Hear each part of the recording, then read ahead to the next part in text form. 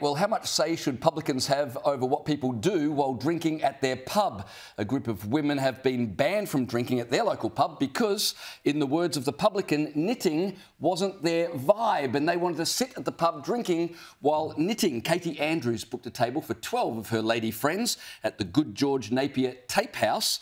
When the pub found out they'd be sitting there having a drink while knitting with their needles and wool, they were told, sorry, table not available. Well, the women took to Facebook like good knitting women do, complained, the pub reversed their decision. But I get it. Why would you want to go and drink at a pub with all your mates when it's full of old ladies knitting? What's wrong with rocking up and knitting? Can you think of anything more wholesome? Sitting around having a drink. This is beautiful. Go to a local tea house. Of women have scones knitting. and tea. By the way, I love go to knitting. A pub it's and so therapeutic. It's like downright wonderful.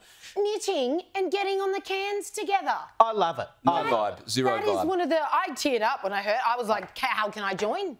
I don't think James has ever had fun in his life. He needs to go and do some knitting at the pub.